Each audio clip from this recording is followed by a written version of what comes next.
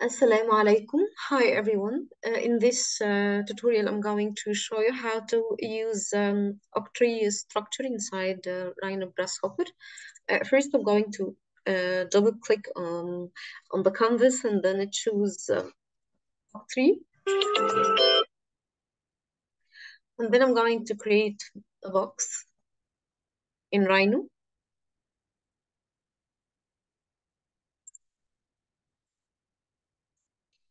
And here I'm going to check the components of this component. And then we have here points and square leaves and the group.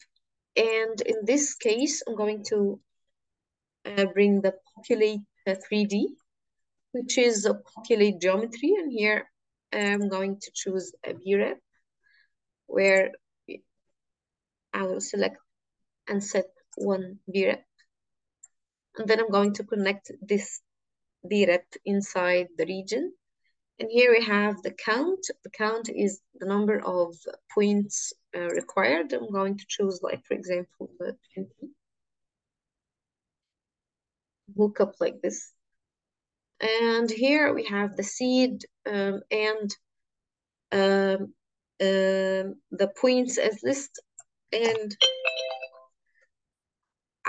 in this case, the seed is the random position of the points. And here I might choose also 20, a random number. And here I'm going to create more than one point. This is how you see the points. And here the points change their position by using the seed slider. So I'm going to hook up the points inside this region, inside the component of the Octree. And here we have the square leaves. And in this case, I'm going to click on rhinoceros, and then choose hide. So now the rhino element is hidden. And in this case, I'm going also to hide the VREP. So I'm going to say preview off. And here you can see, as you can see, the structure is created successfully. And here we have a random choice for the positioning of the points.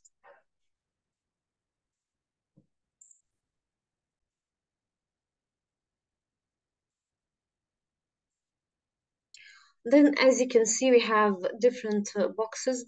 So I want to create a structure for these boxes. I will choose a pipe. And here in pipe components, you can see that it needs curve and a radius. I'm going to choose 0.1 as radius.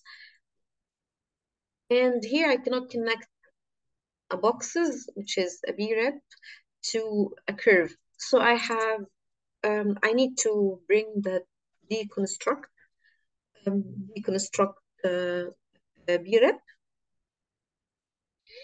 and then hook up the boxes into the VREP. And here I will have the faces, the edges, and the vertices. I'm going to hook up the edges into the curve. And I may use 0.2 as a radius.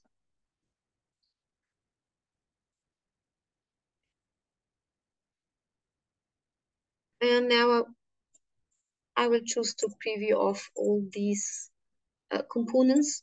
And I will use the color swatch. And the custom preview, and connect the structure. And as you can see, I may choose white or any different color to differentiate between the structure and the main faces. And we may also choose a different color for the faces.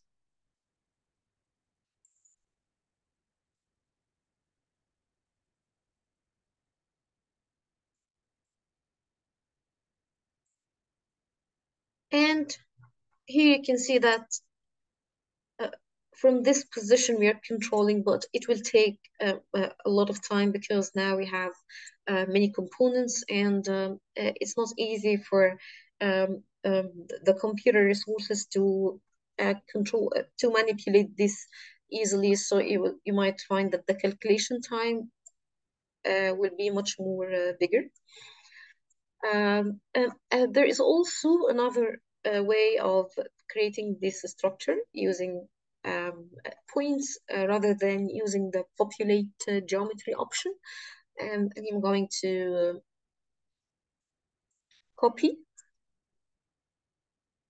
all these components and use this option, which is here you have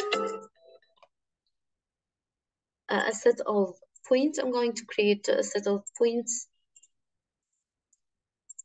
randomly. So you choose this, you bring from here what is called the multiple points, and then you kind of place them randomly. And here I'm going to choose the point component and then set multiple points. I'm going to select all these points together. And then as you can see, they're available here. Instead of using this points created from the box geometry, I'm going to hook up these points here. So now I have the points inside Rhino Grasshopper, and I can control them by myself. So here you can see that I'm able to change the position of the points, which thereby the changing the position of the points, it changed the shape of the octree or the octree structure.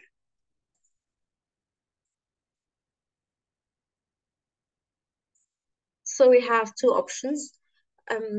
You either start by using, you can have much more options for sure, but here you can use the populate geometry using any type of geometry inside Rhino, or you can also use the multiple points where you can control each point on its own. Thank you for watching, and wait for more.